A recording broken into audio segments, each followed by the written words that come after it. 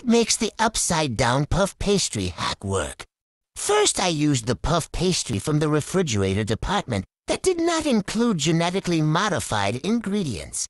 I used my favorite jam as well as a far too thin mixture of cream cheese and hemp seeds. I made some upside down like the trend, but then I also made some the traditional way for comparison. I even made a few pocket pastries for fun.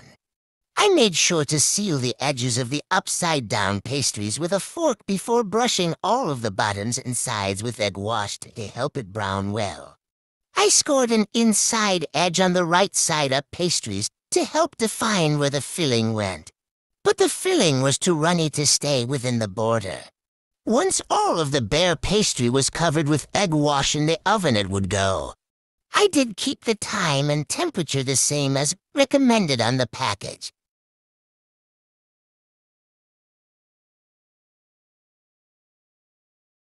Ooh, these look amazing even before being topped with a glaze.